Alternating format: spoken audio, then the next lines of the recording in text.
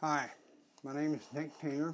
I'd like to welcome you to my shop today. That's where I'll be doing most of my videos for this series on finding customers and keeping customers for your business.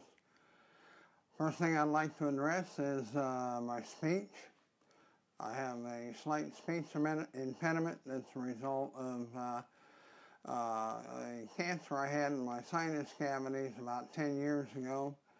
It affects my vocal cords, and it also affected my muscles in my face, so I don't smile like most people. Just for us that you'll know I'm smiling on the inside.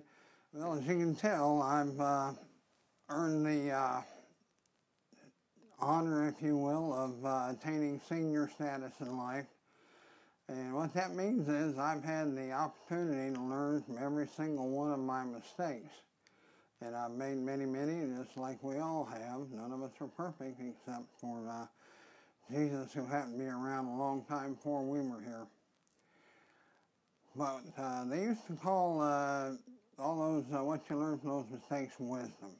And I'm going to try and give you some of my wisdom from things that I've learned by failures on internet marketing and all sorts of marketing over the years.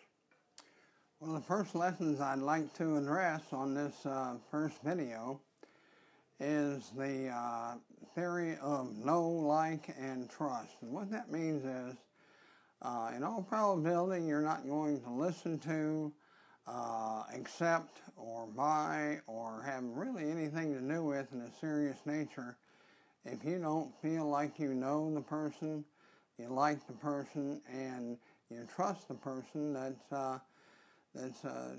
trying to make you do something. And that's kind of why I'm out here in my workshop. I want you to know that I am a real person. It's obvious, like I said, that I am an old guy. And I'd like to develop some know, like, and trust. So that's what we're going to do for these first few videos, and that's our lesson for today. What I do want you to do is go to my personal Facebook page and kind of go down through my posts. That's a good way to find out who I am, where I'm coming from. I'm not much on political correctness.